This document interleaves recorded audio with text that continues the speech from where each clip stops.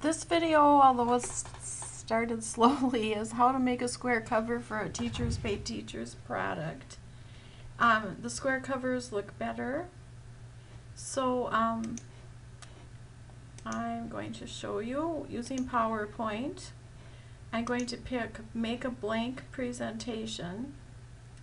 I'm going to click Design, Slide Size, Custom. I'm going to pick 10 inches by 10 inches. I'm doing this slowly so you can actually see what to do. And I'm going to show you a lettering trick. Now here it's going to say maximize, ensure fit. I want to maximize. I want it square. So, and then I'm going to take off this part. Okay, and I'm going to find a picture on GL stock images. So I'm using a picture, but you can use clip art or whatever. And I'm going to make it for this picture, creative writing, show don't tell. So I'm going to put that in there. And I am going to do something a little fancy to the letters, so my text fill is going to be white. Don't worry, it didn't disappear. Text outline, I think I'm going to pick purple. Here it's text fill, text outline, weight. You can see which one's picked. I think I'll pick that one. And then I will also make it bold. So there I have some letters.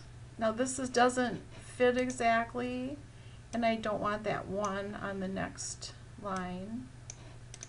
Okay, so I'm going to insert my new picture, and I'm on a PC, but I know PowerPoint also works on Macs. So this is just using PowerPoint. Here I have a lovely book.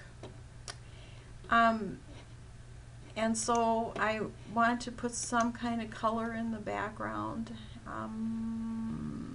Not that dark. You can pick, or you can format your own background. Maybe I'll put gradient and I don't know, two colors. I'll do solid. So sorry. And I pick a color, something real light in the background. Now I have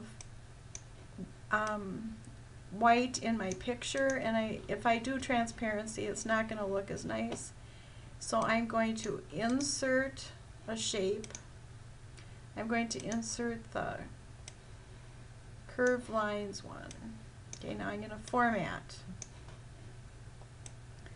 So I'm going to pull it down, pull it up,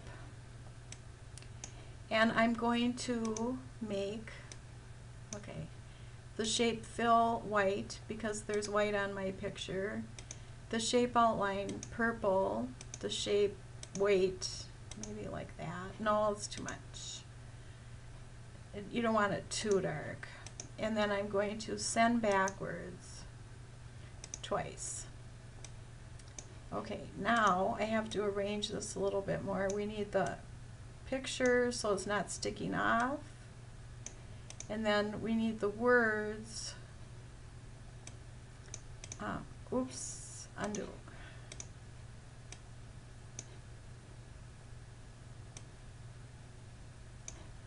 Like that. And this is a writing lesson, so maybe I'm going to put a pencil in. And I'm going to go to my pictures. Oh, there are free pencils on TpT. Clip art, there's just like a whole bunch of them.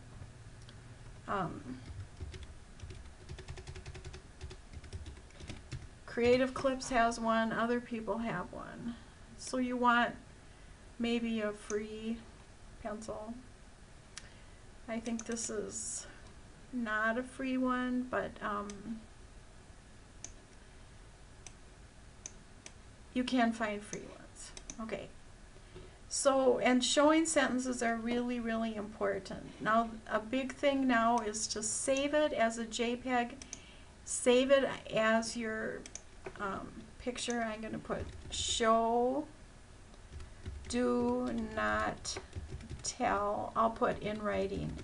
And you should always put the little hyphens between the words for SEO and all that kind of stuff. For anything you do, is just get in that habit. Now I want to save this as a JPEG.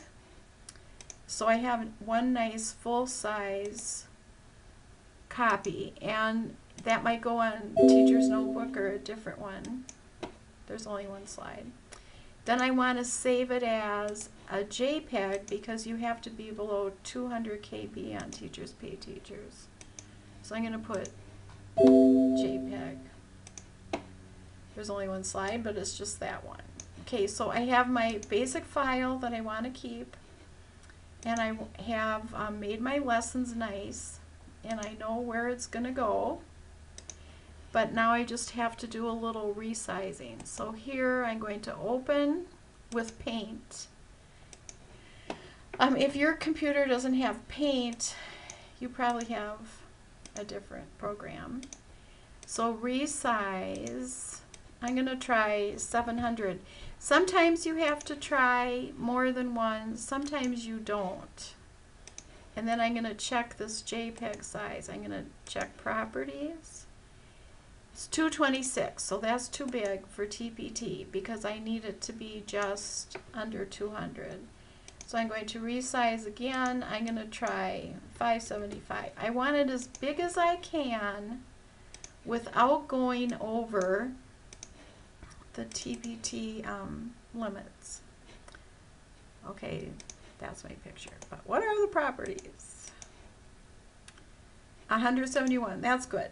So I could put the JPEG on TpT, the PNG, or that's the PowerPoint. The PNG one, maybe I could put on Teacher's Notebook. And then save everything so that you have it. You can also save as a PDF and put on the first page of your product. Thanks for listening.